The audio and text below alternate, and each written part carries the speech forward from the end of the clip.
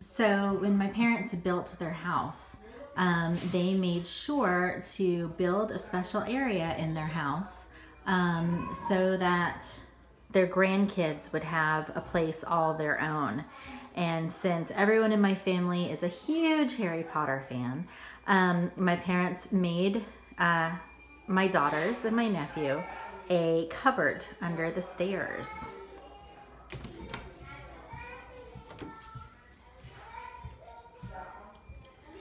They found some posters online.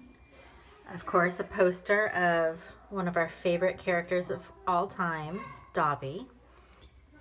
There's quotes from all of us picked our favorite quotes. Clearly, it's in Gryffindor colors because we are a Gryffindor family. My father built a Deathly Hallows light, a reading lamp for the kids. There are different Harry Potter and Gryffindor pillows.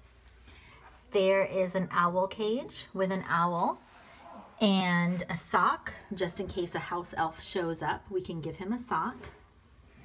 Again, more quotes that we love so much. A garland of lightning bolts and snitches. There are some spiders up in the corner because any good cupboard under the stairs has spiders.